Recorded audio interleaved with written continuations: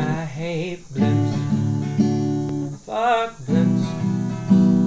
Fuck blimps.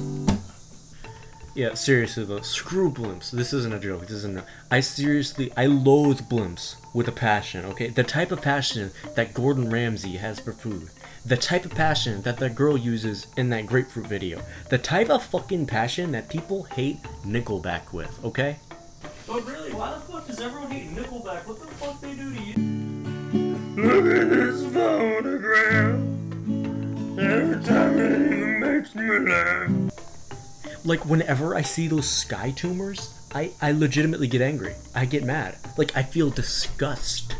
Disgust. And I know it's ridiculous. I know it's...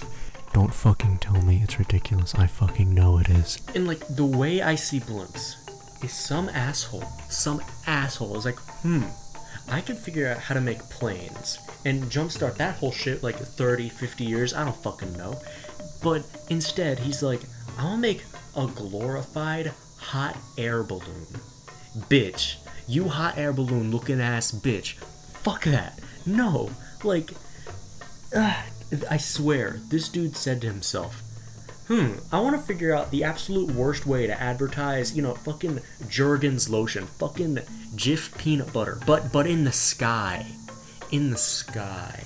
Because I'm that much of a prick that my prickness level could only reach the sky. And so then on top of that, maybe this is just my experience with it, but you have to fucking strain yourself to see what the fuck they say, and if you're lucky enough to be able to read it before your fucking eyes bleed, it's just like, all it says is like fucking, buy an iPhone. Why?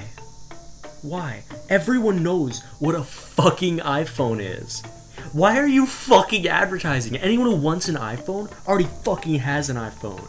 If the dude who made blimps wasn't fucking dead, I swear to God, I'd fucking murder